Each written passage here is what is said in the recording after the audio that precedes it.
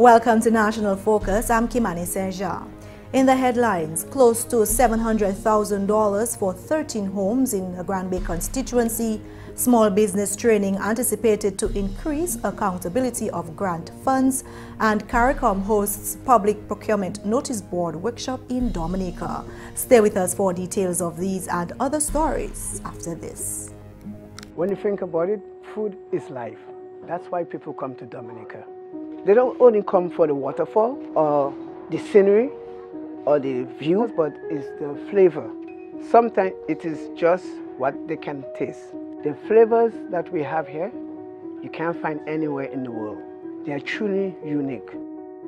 I've been in business 17 years, and I see so many guests come and go. My business is to put a smile on their face and something good in their belly. Everything we serve here is local. It comes from all over Dominica. So we get fresh lettuce, or vegetable, or fish from Saint-Sauveur, all our product from the farm. Sometimes go on the farm and help them pick. The uniqueness of the experience is in how authentic it is. I heard the taxi driver promoting my plantain chips. I said, that's the best plantain chips I ever have. I don't have to go and put on TV. Money is not everything, but leaving customer with a smile, friendly service, and they will come back. This is the real Dominica. I'm just proud to be a part of it. My name is Maurice Smith. They call me Rudy. Tourism is my business.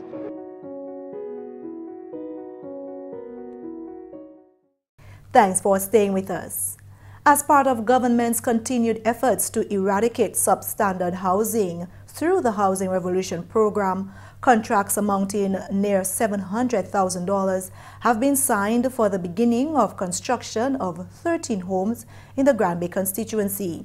5 contractors were awarded the opportunity to build the homes for persons of the communities of Grand Bay and Tetmon who already owned land.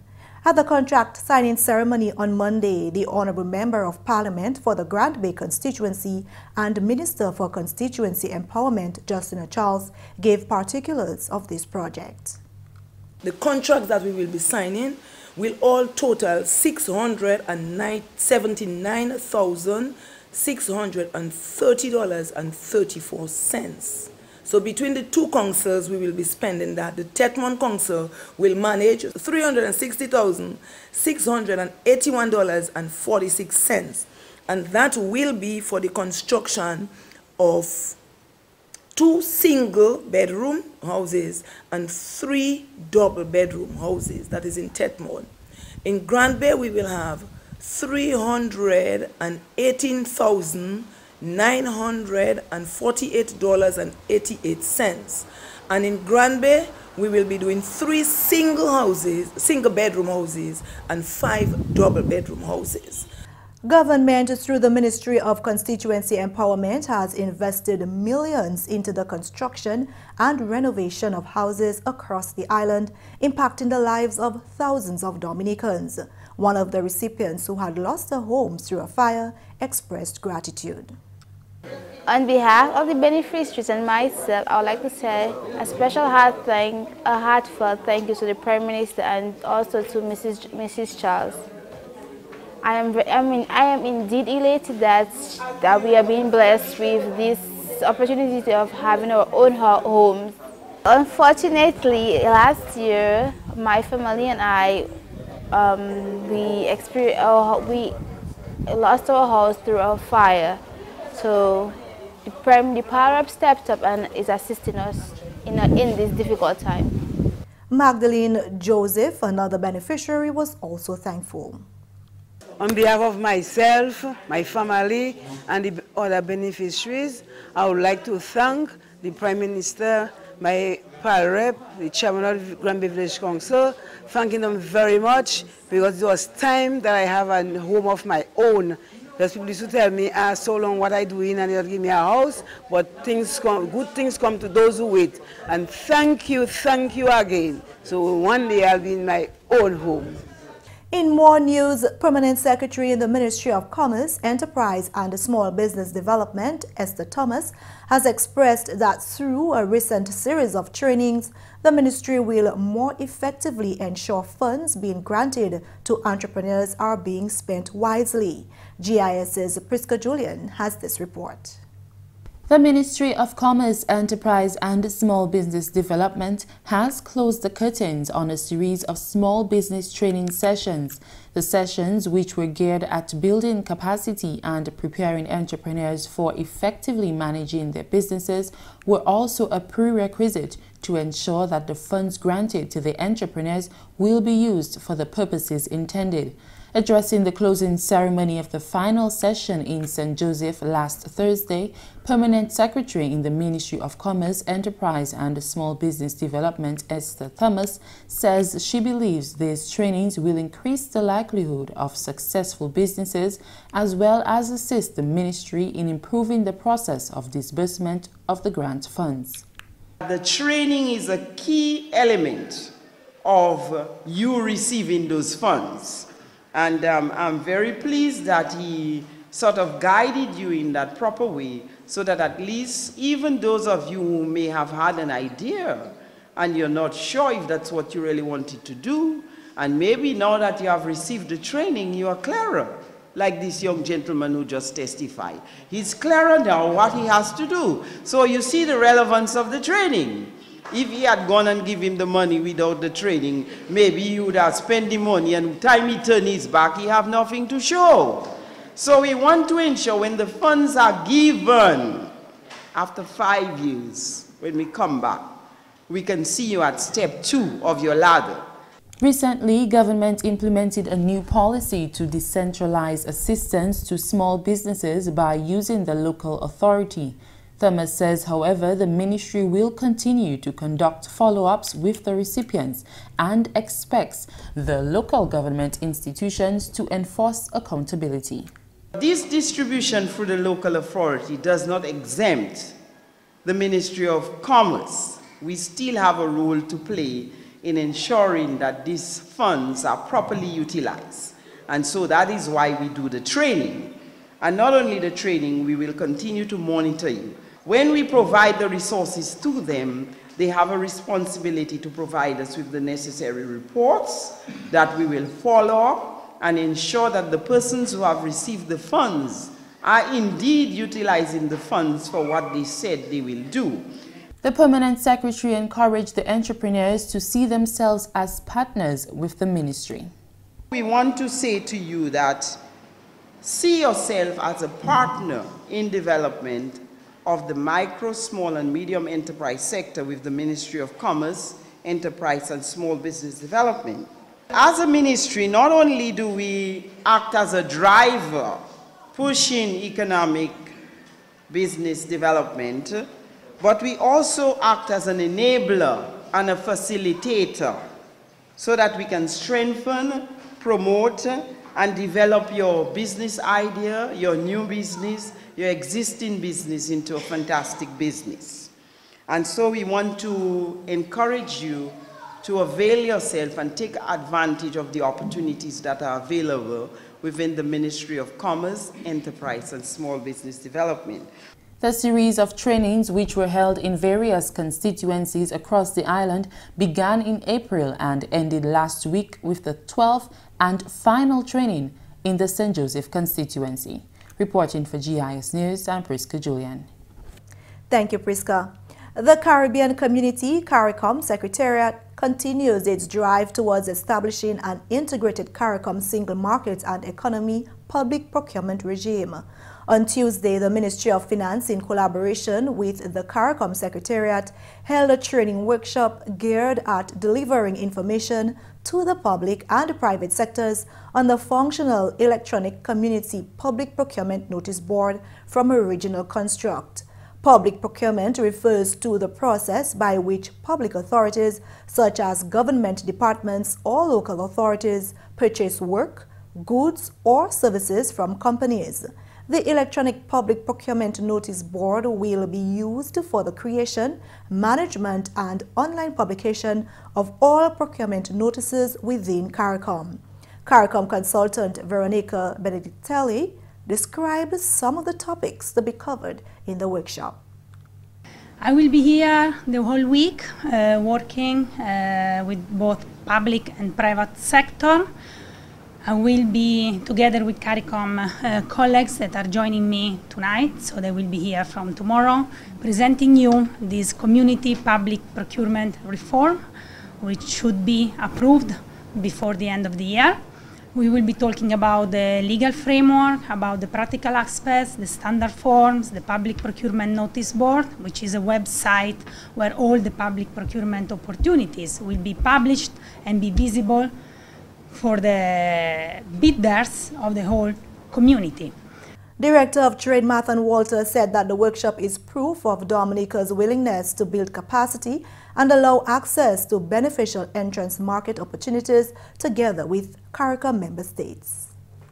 Over the past few years, the Ministry of Trade, Energy and Employment has been working collaboratively with the Ministry of Finance and attending technical working group meetings which were geared at bringing life to Article 239 of the revised Treaty of Chaguaramas, and in so doing, undertake to elaborate a protocol related to government procurement.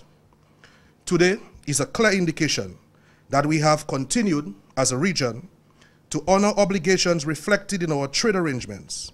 Today, we begin to build the capacity necessary to allow us to benefit from embracing market access opportunities and engage in procurement activities in our sister member states of CARICOM. The Director of Trade stated that after years of work, including Dominica's concerns being reflected in the final document, the 43rd meeting of the Council for Trade and Economic Development in November 2016 approved the draft public procurement protocol for adoption. Matters of keen interest to member states, such as the definition of the CARICOM supplier, the role of the CCJ in dispute settlement, thresholds, transparency, MSMEs, and withdrawals were dealt with appropriately and in keeping with comments and articulations from member states. We now have a document which can guide our regional procurement-related activities. He assured local and regional contractors that all matters of concern have been brought to the attention of the CARICOM Secretariat and have been considered in the negotiation process and reflected in the procurement document. As we engage regional integration and togetherness, our mindset requires change. We need to look at glasses as half filled rather than half empty. So where procurement activities are concerned, we need to see before us a huge market of endless opportunities. We then need to identify the areas where we have advantages, improve on them, and then fearlessly participate in the procurement process. I strongly recommend this as the way forward. We have to move with the tides, we have to move with the times. Forward thinking and resoluteness in action should be our mantra. You're watching National Focus. More when we return. I believe in the natural order of things. I believe in the harmony of things. You know, in everything we do, we have to keep it natural. I've been doing farming for now over a decade. My day is very hectic, but I make it light. You know, because I enjoy what I do. I enjoy producing the best quality goods, and to make sure that the people that receive it, they receive the best that they can ever get. Right from the farm, everything that I grow, I process them back into the farm so that the same things that grow in the farm is what protects the farm. Tourism is my business. You know, it's not just dealing with the foreigners that come in, but it's preparing those things that when they come, they can feel and taste the difference in coming to this exotic island. And it starts with the farmer, because we provide the things that they eat, that they taste, that they drink. I believe in my heart that it's my responsibility to provide quality. My name is Tony Alves, and tourism is my business.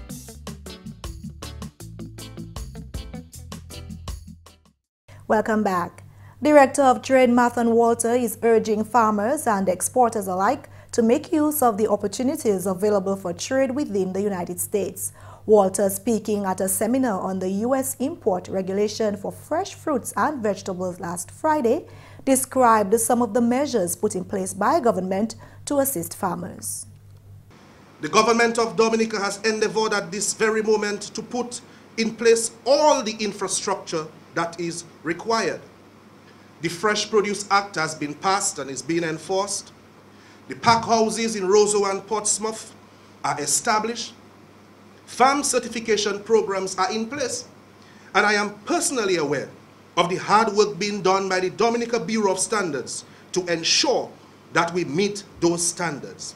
We need to change our mindsets. We need to elevate our consciousness and work with the government to enter those markets and to engage frontally the opportunities that are present therein.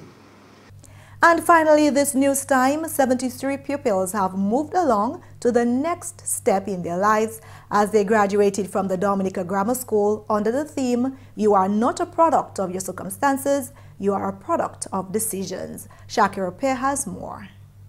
On Monday, family, friends and well-wishers gathered at the Aroa House of Culture to witness the students bid farewell to the institution which groomed them for the future. Honorable Minister for Education, Peter Seja, says government continues to place emphasis on education and create avenues for all students to achieve. The government of Dominica has sought to address the challenges that confront every student by ensuring that you are given a support system that would ensure success at the high school level and further afield. With such a support system, I am convinced that if you are motivated and ambitious enough, cultural circumstances, including age, gender, and family background, should not serve as an obstacle, but rather as a catalyst for you to achieve. Featured speaker at the event, Alvin Knight, a past student of the Dominica Grammar School, told the students to be mindful of the decisions which they make, as these decisions may determine how successful they are by achieving their goals. Fellas, if you decide to walk the streets exposing your boxers, and a potential employer sees you and decides he does not want an ex-con in his establishment, that was your choice, not the circumstance. And you ladies, if you decide to walk the streets exposing parts of your body that should only be seen in your bedroom or perhaps on the beach,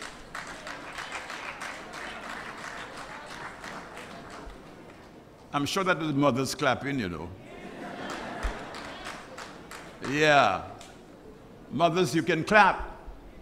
But your children leave the house dressed that way.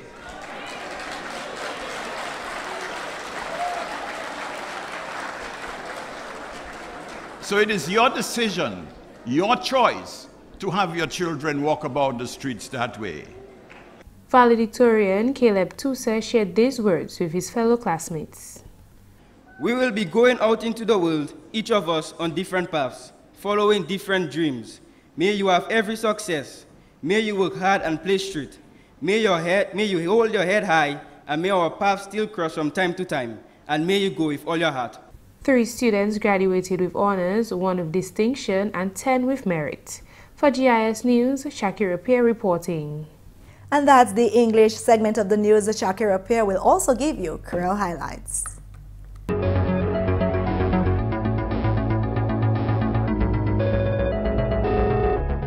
Bienvenue à ce nouvel Creole, moi c'est Shaakira Pierre. Constituency Grambe ka bénéfice hod majeur travail chimé. Des mois qui passent, plus que $1 million te alloué pour travail chimé à constituency sala. Et puis l'argent sala si chimé et puis des dalles te fait. Par ailleurs, en constituency la lundi, même parlement pour constituency Grambe, Honorable Justina Charles, par détail comment travail la te ka aller à ce chimé périquois. Nous presque fini, quand on travaille là qui derrière nous, son petit morceau pour finir. Nous presque fini, et vraiment content nous fini avant hurricane season où là nous engage plus qui doit être les 6 contracteurs en laisser chemin là pour faire petit morceau, chaque monde tape un petit morceau pour faire. Avec ces chemins là que fait mouvement plus aisé en commune. Nous savons nous ni grand monde qui passe à marcher, transport ni pour vivre pour caillou, ambulance ni pour venir pour caillou acheter yo. So avec ces chemins ça il fait aisé pour ambulance aller pour caillou là. Si yo sorti rozo fait une commission yo transport là que ça mène yo, nous savons pas que ça tombe aisé because chemin là avant yo ni pour coin pied yo, alors wash because chemin là mauvais. So mon content at least chemin là qu'a fait pour ranger la vie manière monde qu'a vivre dans ces various communes. Yo lot chime qui peut kay Mary Baron te réhabiliter. Baron, oui monsieur gouvernement pour travail là yo ka fait en Gambie. Mon ka oui monsieur Prime Minister mon bon matin à midi ça m'a kan oui monsieur dit thank you pirate non thank you Prime Minister non mon ka oui monsieur vers la pouye. Pray, I praying for him. Transport kay ve ba kay moi transport ka fait on mi ça mon transport pas ka fait l'autre côté encore ça. C'est Mary Road, seulement Voudoum. Je suis dans la road là, je croise où ça. Là, tout ça, c'est là qui main road right now. Main road là, c'est ici. Tout le monde en est content. Honorable Charles dit qu'il continue pour travailler pour voir Gambie développer.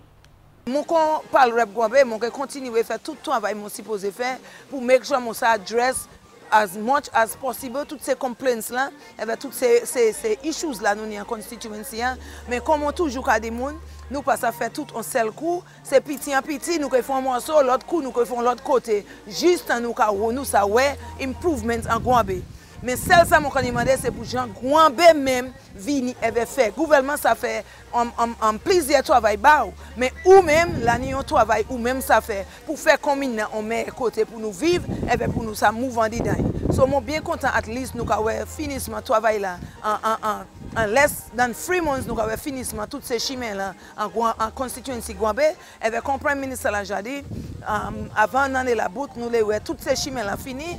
À d'autres nouvelles, Permanent Secretary and Ministre Petit Business Esther Thomas dit training ministre la Kachien qui encourage les gens qui ni petit business pour servir l'argent la bien. Training là c'est pour éduquer ces gens là comment pour servir l'argent là et puis pour faire certain que l'argent la gouvernement bas ces gens business là yo servi pour ça yo ba yo pour. Thomas a parlé pendant une cérémonie pour faire un training pour petit business. Il aussi dit que ce training là qui fait plus business en Dominique un succès. Le gouvernement aussi mettait assistance en l'autre office en Dominique, pas seulement aux pour faire plus facile pour les gens qui veulent faire petit business. Trading Ministre Petit Business te prend place à constituency en Dominique et puis il a commencé en avril et puis fini semaine passée à Saint-Joseph. Et puis finalement, le gouvernement mettait presque $700,000 à Village Council Gambie et puis Tetmon pour bâtir 13 cailles 9 à la communauté Sala. À Tetmon, c'est contracteur là qui bâtit 2 cailles qui n'y ont chambre dormi et puis 3 cailles qui n'y des chambres dormi. 3 cailles ont chambre dormi et puis 5 cailles des chambres dormi qui bâtit en Gambie. C'est Village Council qui a implémenté le projet là.